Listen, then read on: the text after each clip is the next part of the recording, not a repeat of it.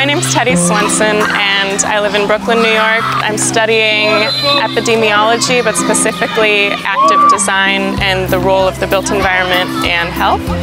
People are told, be healthy, eat well, exercise, and to do all of these things. And it's not a lack of will or laziness that people don't do this. It's a lot of the time because the space and the environment doesn't support it.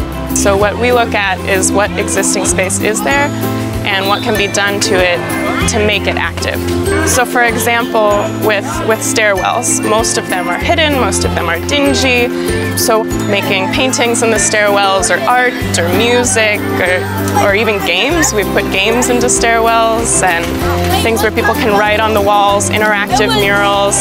And if you make the stairs fun and an engaging place to be, then people are going to want to do that instead of just taking the elevator because it's easier.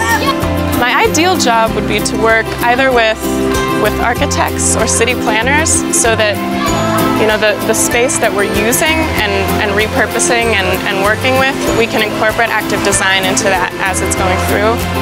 A lot of schools, even within New York, don't have playgrounds because there's not enough space. And I would love to be a person who goes in and helps the schools redesign that in order to maximize their space. I'm Teddy Swenson, and I'm part of the generation that will make a change.